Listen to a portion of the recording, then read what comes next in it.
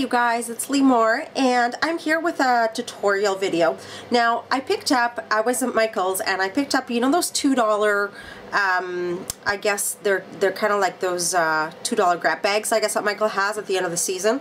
And in that bag there was a schwack of these really cute Kleenex boxes, but I mean, this is the letter P and it really just doesn't suit me. And I wanted to make some cute little Kleenex boxes to sit on my craft desk or my office or kind of anywhere in the house really. So what I did is I actually took one apart so that I could put it back together and create my own little Kleenex box. So here's a tutorial on how I did that. So I'm going to mute this and I'm going to do this kind of in a little bit of fast forward. And so sit back, grab a coffee, wine, whatever you want, and enjoy. And really all I did is I took the box apart and I kind of, you know what, I kind of made it slightly different just because it didn't quite sit right for me. But I will show you how this looks and with the finished product. Thanks for watching, guys. Okay, hang on tight. Here we go. So I've traced the image and now all I'm doing is I'm just cutting it around and till I have the full box cut. Next I'm going to take my Martha Stewart scoring board and I'm just going to score all the lines that I need to in order to be able to fold the box once it's ready. Next I am going to take my scissors and I'm going to cut the hole of the Kleenex box so that I can pull the Kleenex through. Once I've cut that, I want to just start folding my box and making sure that everything just sort of fits on okay before I go ahead and glue it. So that's all I'm doing here and just showing you how to fold your Kleenex to put it inside the box. The paper that I use is embossed, so I went ahead and sprayed it with some Lindy Stamp Gang. I believe I used Cotton Candy Pink from the Starburst Stains collections, and I'm just wiping it off with a little bit of Kleenex so that it wouldn't get so much excess. I can now start assembling my box, and I like to use a hot glue gun. Now you can use double-sided sticky tape, red tape, whatever you want to use, but as long as it's going to be probably used a lot, so you want to make sure that you're using something that's really going to stick and not fall apart on you.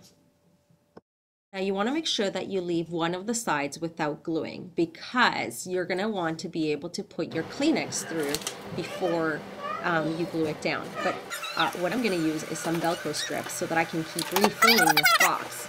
Otherwise I'm going to feel like I'm wasting some beautiful paper and some beautiful embellishments on a box that's only going to last a little bit. So I just put Velcro so that I can keep opening and closing it as I wish to fill it.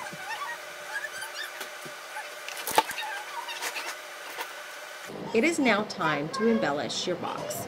Now make sure that when you are embellishing your box, right here I'm just using some lace that I had, and as you can see I'm cutting it right away because the next part that I'm gluing on is where the flap is, where the Velcro opens up. So I want to make sure that it's not constricted when I place my ribbon. So you want to make sure that you cut those ends so that you can still open your box and be able to refill your Kleenex. So that's all I'm doing here, and I'm just going all around the box, making sure that all my seams are totally sealed.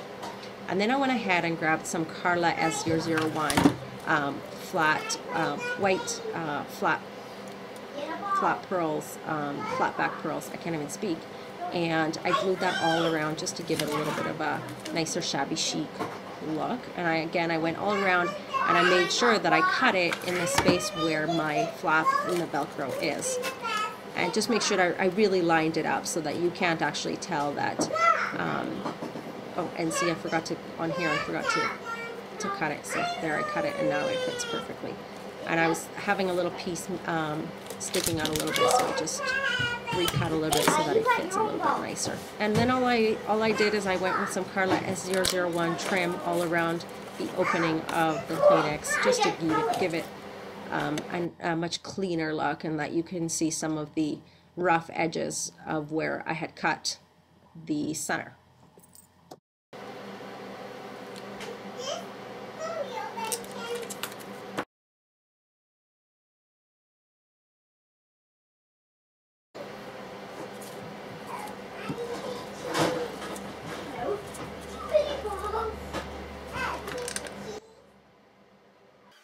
I now went into my vintage lace pile, and I just put it all around the box except for the one side, which once again, it's the side where the Velcro strap is. So you'll see as I go along, I just did it on 3 sides of the box because I want to leave the other side available to just keep refilling. So that's all I'm doing here. Just cut it, and that's it. Those are the 3 sides. And then once again, I went all around and I used some Carla S001 white flatback pearl trim. And I will post the link below for you guys to check that out as well. And it's just, I'm just gluing, and I like to use my hot glue gun just because it's easy and really, really fast, especially for something like plastic, like flatback pearls. See, and that still opens up. Okay, and those are the I Am Roses I'm using. T30 is the name, and then some white, they are L0151 leaves, white leaves that I'm spraying with my Mojito Green Starburst spray from Lindy Stamp Gang.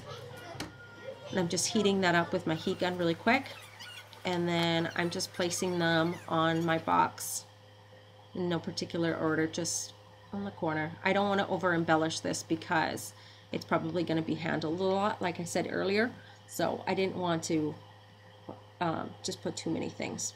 And then I'm spraying the flowers a little bit just to give it a little bit of a different color, a little bit of yellow. And I'll put all the links below to all these leaves and all the flowers. Actually, I'll post the link to my blog, and then on my blog I'll have all the links to the different flowers, so you can just go right onto the I Am Roses website and take a look. I love those little leaves. They're like a 3-tone leaves. They've got pink, green, and white. I just absolutely love them. I think they're so precious. Just placing them everywhere on my page. Can you see those cute little leaves? Oh, I just love them. There we go. And then all I'm doing is just wrapping some of that wire around a pen, just as an extra accent, and that was just left over from the leaf, the white leaf that I used. So use your scraps, you guys. It's pretty awesome. And then a different type of flower, which I will post the link on my blog for you to see. Ran out of glue, I had to get some more.